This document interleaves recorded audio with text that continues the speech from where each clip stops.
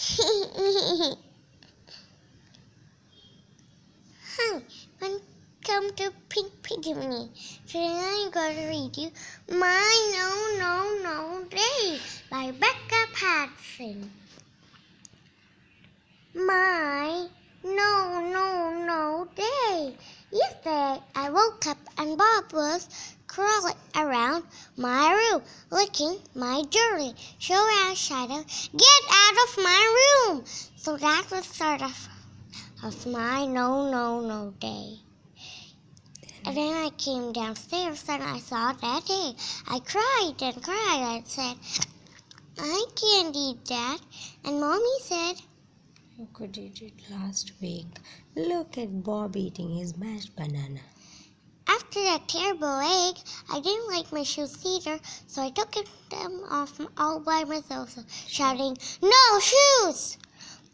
And then when we had to go shopping, and Mommy said, "Please stop wiggling, Bella," but I could not stop wiggling, and I shouted, "Get me out!" You will give Bob an earache, and you are giving me a headache. And Bob said me ear. At lunchtime, Sasha and her mommy came to play, but my cookie broke. No. No. You can be princess. And Sasha and her mommy left. Then it was my ballet lesson.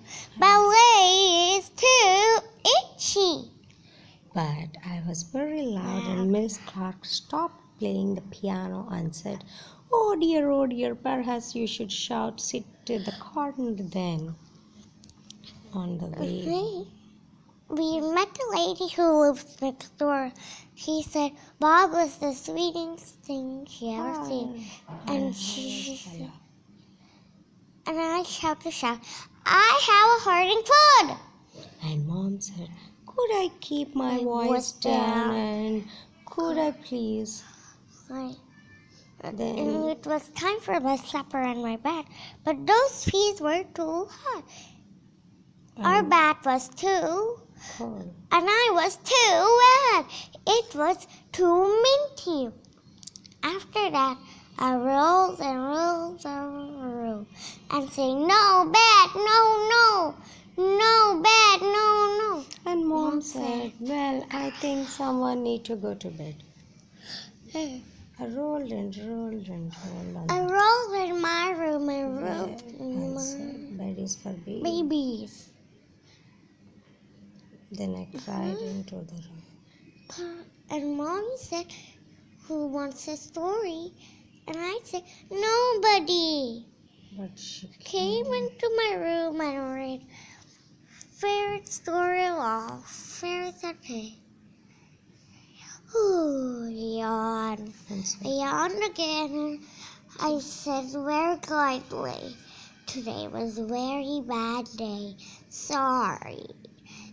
And she kissed me good night. And she, well, all those days sometimes we have.